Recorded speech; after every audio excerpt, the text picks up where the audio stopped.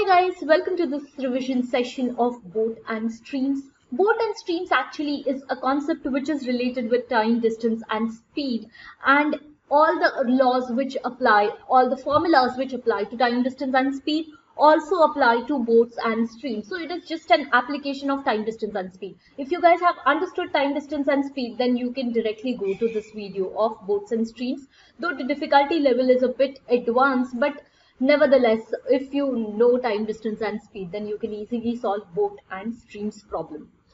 So there are going to be 5 problems related with boats and streams, and we are going to solve each problem within 90 seconds or 1.5 minutes. So let us begin with boat and streams, but before that, let us revise the concepts which are related with boat and streams. If at all the speed of my boat is given by v, this is the speed of my boat in still water. If the speed of the stream is given by S, or the speed of the river flow is given by S, then I have my upstream, which is against the stream. So upstream means your boat is going in one direction and the stream is going in another direction. So what will happen in this case? Obviously the speed is going to decrease. So that is called as upstream, and upstream speed is given by V minus S. So boat and streams basically deals with the relative speed concept, and in case of upstream where two parties are going in the opposite direction, unlike in trains wherein we were adding the speed, but in this case we have to decrease the speed because the boat is going to be slower when the direction of the river is against it, because that is going to create some resistance to the boat's motion. So we have the upstream speed which is given by V minus S. Now what is the downstream speed? So the downstream speed is when the speed of the boat and that of the stream is in the same direction. So the boat is also going in the direction of the water flow. So now the boat has no resistance. In fact, opposite, it is now going in a more speed because of the flow of the river. So now we have B plus S, which is my downstream speed. So now I have to add the two speeds because my speed of the boat is going to increase. So now let us find out what is the speed of the boat in still water if I know the upstream speed and the downstream speed. So please memorize this particular formula, and I'm not going to derive it for you. I have already derived it in one of the videos of mine. So please by heart this formula. So the speed of the boat in still water is given by 1/2 times the downstream speed and the upstream speed, the sum of the downstream speed and the upstream speed. Whereas the speed of the stream is given by half into the difference between the downstream speed and the upstream speed. So I have these two formulas for the speed of my boat and the speed of the stream, and I have these two formulas, which is upstream and downstream. So with this knowledge I can solve any question which is related with boat and streams. So let us go to the first problem. A man rows to a place 35 kilometers in distance and back in 10 hours 30 minutes.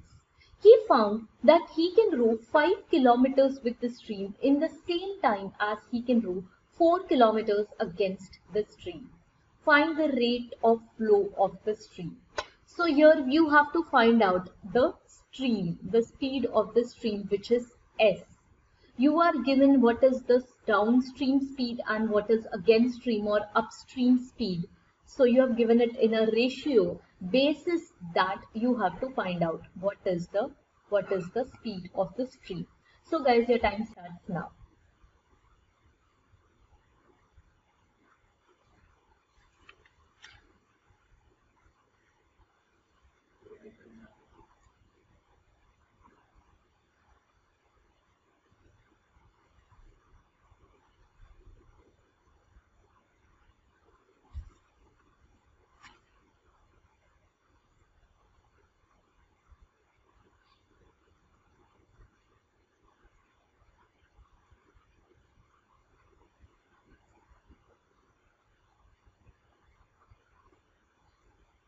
Starts now.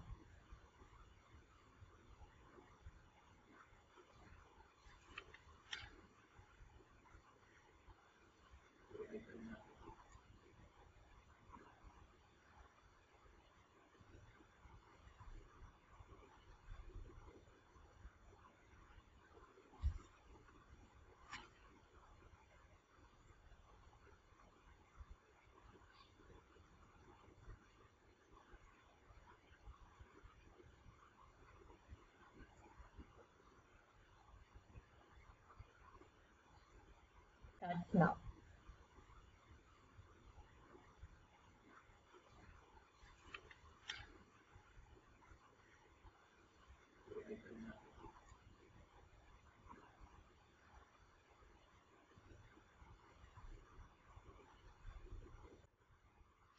Okay guys, your 90 seconds time has ended and let us solve this question. For all those who could solve it, congratulations, this was a very easy one.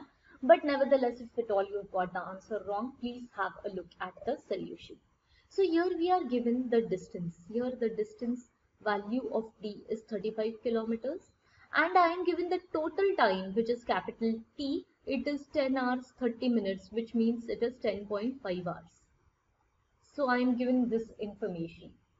Now my capital T, which is the total time taken, is going to be sum of the time taken in order to go from point A to B. The distance between AB is given as 35 kilometers and the total time taken is going to be time taken for that man to row from A to B and plus the time taken to row from B to A. So he is going in this direction once and he is going from B to A once.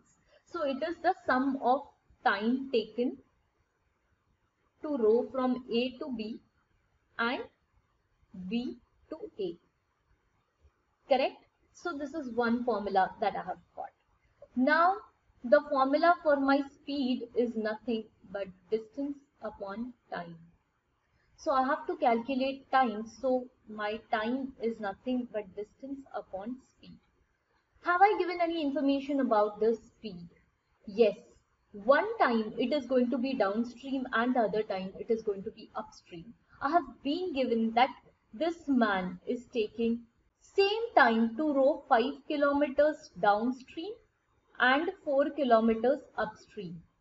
So now I know that the ratio of my speeds is going to be 5 is to 4. Ratio of my downstream to upstream is going to be 5 is to 4 because speed is directly proportional to distance.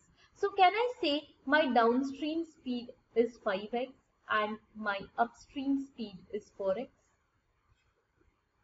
Once I say this, the total time taken is 10.5, which is equal to TAB, which is the time taken for him to go from A to B, which is the time taken for him to go downstream, which is nothing but distance, which is 35 upon the speed. So my downstream speed is 5x plus 35 upon my upstream speed, which is 4x. So I get the value of my x as 0.75 kilometers per hour. When you solve it, you get this particular value. So the correct answer here is 0.75 kilometers per hour. So this was one of the easy questions, guys. Let us go to the next one. P, Q and R are three cities located at the bank of a river which flows at the same rate. Q is situated equidistant from P and R. So I have three cities here. I have P, then I have Q and I have R. So the distance between PQ and QR is same. Harendra Singh starts from P and goes to Q and comes back to P and it takes 10 hours. So he is going once in this direction and he is coming back again and the total time taken is 10 hours. So the total time is going to be PQ plus P. He covers the distance from P to R. This has to be R in 4 hours. So he is covering this particular distance in 4 hours. If the speed of the stream is 9 kilometers per hour, then find the speed of Harendra Singh in still water. So we are given the speed of stream as 9 kilometers per hour. So guys, your time starts now.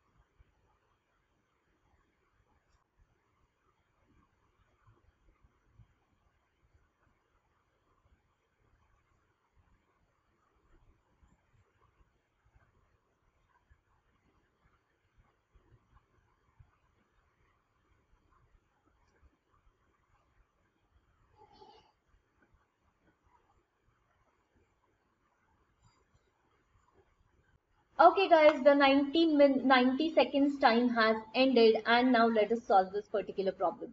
So here we are given that P to R, this guy is completing in 4 hours. So this journey from P to Q is going to take 2 hours.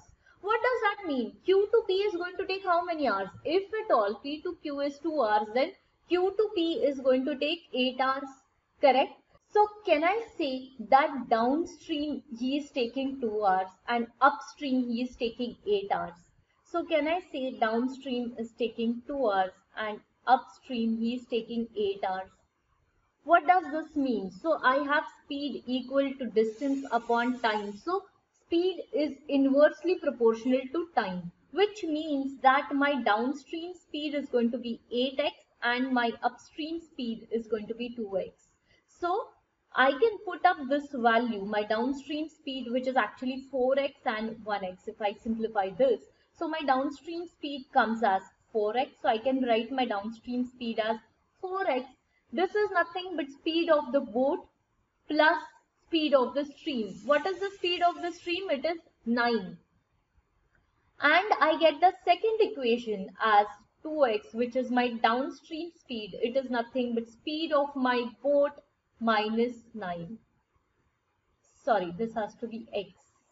Yeah. So when I solve this equation, I get the value of B, and the value of my B is nothing but 15 kilometers per hour. So the value of so the speed of Harendra Singh is 15 kilometers per hour.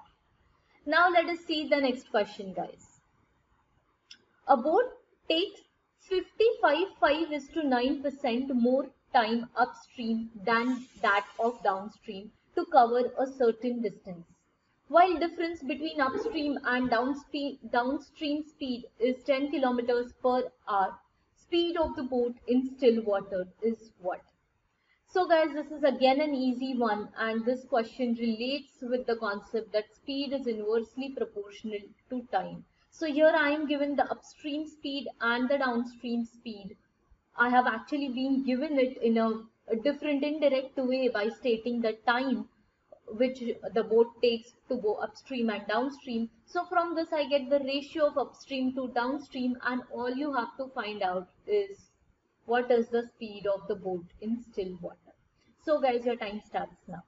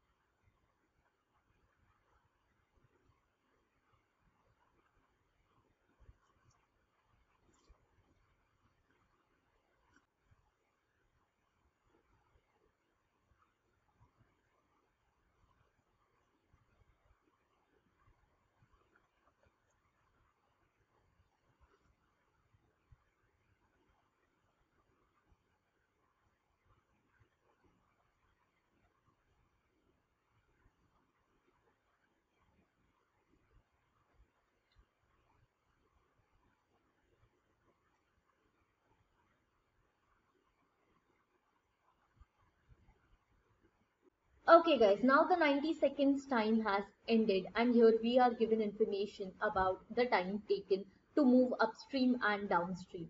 So can I say that if at all my upstream speed is x, then my downstream speed is going to be 1 plus 55, 5 upon 9 is by the way 500 upon 9. So 500 upon 9 into 100 times of x. I can say that, right? Because my speed is inversely proportional to time. So here I have, this comes out as 14x upon 9 and the upstream speed is x. So my downstream speed I know and my upstream speed I know. Also I know my downstream minus upstream speed is 10 kilometers. So when I put this in this particular equation, I have 14 upon 9x minus x and that comes out to be 10. So when I solve this, I get 14 minus 9 which is 5x upon 9 equal to 10. So this gives the value of x as 18. Now I know the speed, the downstream speed and the upstream speed. So when I substitute here, I get the downstream speed as 28 and the upstream speed as 18. I want to find out what is the value of B. So I know the formula that the value of B or the value of speed of boat in still water is half into downstream plus upstream. So half into 18 plus 28 comes out as 9 plus 14 which comes out as 23. So the correct answer here is 23 kilometers per hour. This one again was an easy question. Let's go to the next question. A ship is 77 kilometers away from the shore. There is a hole in the ship from where 2 1:4 tons of water comes out every 5.5 minutes. There is another outlet which throws 12 tons of water every hour. It takes 69 tons of water to sink the ship. Find the required speed of this ship so that the ship catches up with the rescue ship which is coming towards it at 6 kilometers per hour. So guys, this is again an easy one here. In this particular question, all you have to do is you have to find out what is the accumulation, what is the water accumulation per hour. So the water accumulation per hour is going to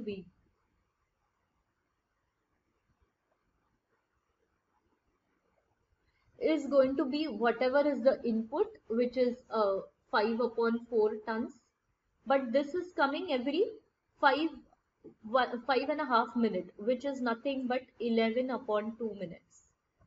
So I have the input which is 5 upon 4 into 11 into 2 into 60 because it is given in minutes minus 12. So once I get this, what is the water accumulation per hour? I know it is taking 69 tons of water to sink the ship. So all I need to do is find the time that is required to accumulate 69 tons of water. So whatever I get here, I have to divide 69 by that number and I'll get time. And then I can find out the speed of the ship.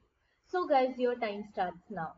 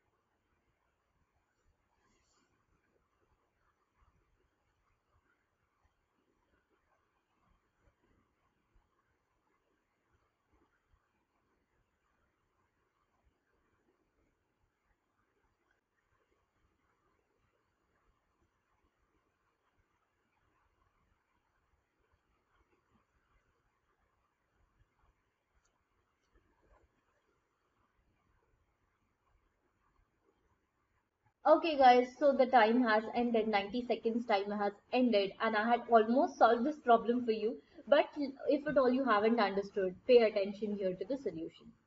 Now, it is given that there is a hole and the water is coming in the ship, and it is coming at the speed of 5 is to 4 tons per 5.5 minute, that is per 11 upon 2 minute. So what is the water that is going to come inside the hole in 1 hour? So that particular thing is given by this particular form, this number, 5 upon 4 into 2 upon 11 into 60. So that is the amount of water in tons that is coming inside the ship. Also, there is another outlet which is throwing 12 tons. So 12 tons per hour. So I have to subtract 12 and I will find out what is the accumulated water. So accumulated water per hour comes out as 138 upon 11. I have written down the calculations in my notebook. So it comes out as 138 upon 11. Now it is given that when there is 69 ton of water, the ship is going to sink. So I have to find out after how many hours the ship is going to sink, because the water accumulation is 138 upon 11 tons per hour. So I have to divide 69 by 138 upon 11 and I get the time as 5.5 hours. So this is the amount of time that is required, that is there for this particular ship to sink. After 5.5 hours, the ship is going to sink. But till that particular time, there is another rescue ship that is coming at 6 kilometers per hour. So in 5.5 hours, how much of the distance will be covered by this particular rescue ship? So in 5.5 hours, the rescue ship is going to cover 33 kilometers. Now the ship is already 77 kilometers from the shore. So it is, if I depict this, it is 77 kilometers from the shore and there is already a rescue ship that is 33 kilometers at 5.5 hours. So this particular ship of ours, it just have to travel 44 kilometers in 5.5 hours, correct? So it has to travel 44 kilometers in 5.5 hours in order to avoid sinking.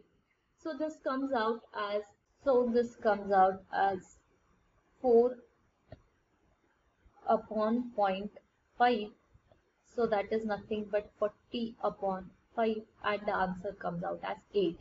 So the ship has to travel at the speed of 8 kilometers per hour to save itself from sinking.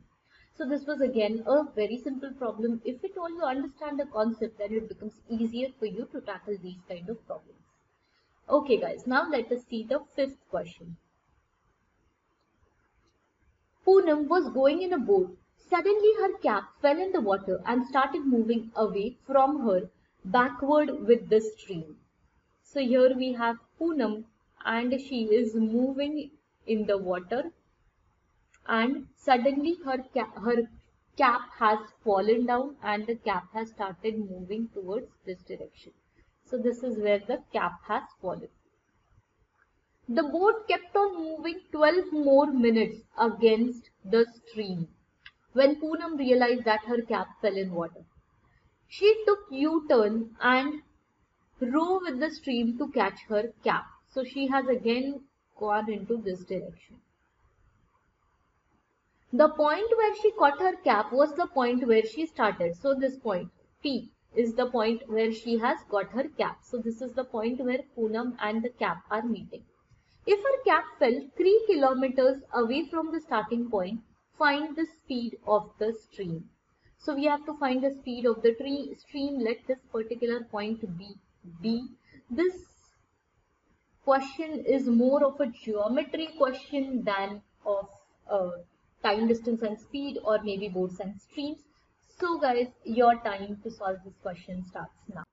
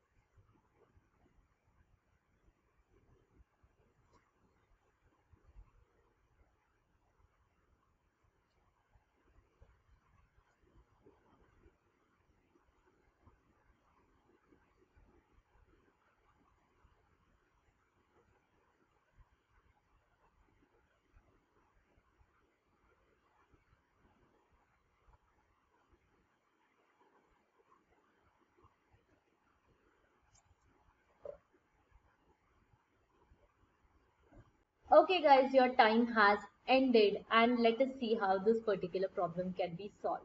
Like I said, this is more of a geometry problem than of time, distance and speed or boats and streams. So can I write PC plus CB is equal to PB? So this is my first equation and this is a very important equation. Once I know this equation, my whole problem is solved. So my PB, my P my PB is nothing but my PC plus my CB. So my this particular length plus CB length. Okay. Now, what is the speed by which the cap is traveling to point P? The cap fell at point C and it is traveling at point B, P. So the speed is going to be S, which is the speed of the stream, right? Let the speed of the stream be S and let the speed of Poonam be B. Because Poonam is traveling by a boat, so boat speed is going to be B. Now, the cap has come from point C to point P in what time? So it has come to this particular place P in 12 minutes plus the time taken by Poonam to move from B to P. Let us assume that in order to move from B to P, the time taken to move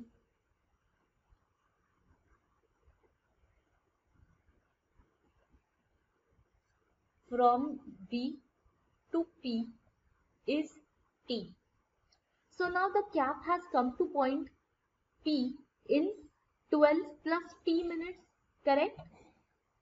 So can I write down my PC is nothing but I know speed is equal to distance upon time. So my distance is going to be speed into time. The total time that the cap has taken is 12 minutes plus time t into the speed of the stream.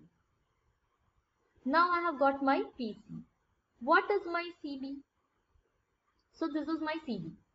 CB, the time taken is 12 minutes and